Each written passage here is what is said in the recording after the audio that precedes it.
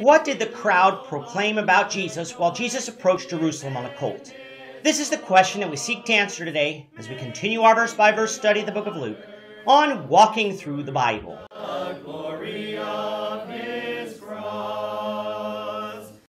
If you have a Bible with you, you can turn to Luke 19. We're going to be reading from verses 28 to 40. If you don't have a Bible, don't worry. Just follow along with us on the screen.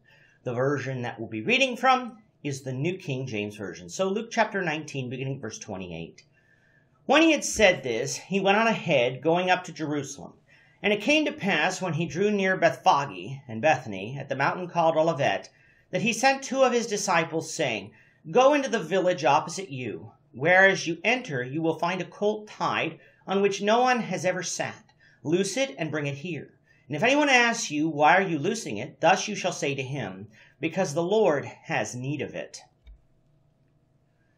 So those who were sent went their way and found it just as he said to them. But as they were loosing the colt, the owners of it said to them, Why are you loosing the colt? And they said, The Lord has need of it. Then they brought him to Jesus. And they threw their clothes on the colt, and they sat Jesus on him. And as he went, many spread their clothes on the road. Then, as he was now drawing near the descent of the Mount of Olives, the whole multitude of the disciples began to rejoice and praise God with a loud voice for all the mighty works they had seen, saying, Blessed is the King who comes in the name of the Lord. Peace in heaven and glory in the highest. And some of the Pharisees called to him from the crowd, Teacher, rebuke your disciples. But he answered and said to them, I tell you that if these should keep silent, the stones would immediately cry out. Luke tells us that when he had said this, referring to the parable of the minas that we have studied in our last two episodes, that he went again going up to Jerusalem. The way Luke covers time in this chapter make it seem like all that what has happened before and what will happen later on in the chapter occurs on the same day. But even from the chapter itself, we know that this is not true. Recall earlier on that Jesus was to stay at Zacchaeus' house on the journey to Jerusalem. Zacchaeus worked in Jericho, so it is unreasonable to think that he lived near Jerusalem and traveled to Jericho every day. From our standpoint, we think nothing of traveling 14 miles or 22 kilometers to work each day. But we have cars. They didn't. So you lived near where you worked. Moreover, when we get to our study of John, we'll find that Jesus stayed with Mary and Martha in Bethany on the Sabbath day before his entry into Jerusalem the next day. So Luke's phraseology used in this chapter is meant to guide sequence of events, much like we would say, this happened, and after that, this happened, and after that, this happened, and so on and so on. We don't necessarily mean that they all happened on the same day, but give the order in which they happened. So as he drew near Bethphage and Bethany, we know from other accounts that the day has changed, and it is now Sunday. Bethphage is a village at the Mount of Olives, with the Mount of Olives being one of the mountains that overlooks Jerusalem. It is here that Jesus tells two of his disciples to go into the neighboring village, and they would find a colt tied on which nobody had sat. Matthew also mentions that there was a donkey as well, and they were to bring it, a fact that Luke omits. The disciples were to loose the colt and then bring it to him. How did Jesus know this? Jesus is God. He knows where you and I are at every point in our lives, so it is nothing to know where the colt was. Was Jesus asking his disciples to steal the animal? No, for Jesus said the disciples, if they were asked, were to tell the person that the Lord has need of it, and the owners would agree to send the animal. This is what the disciples did.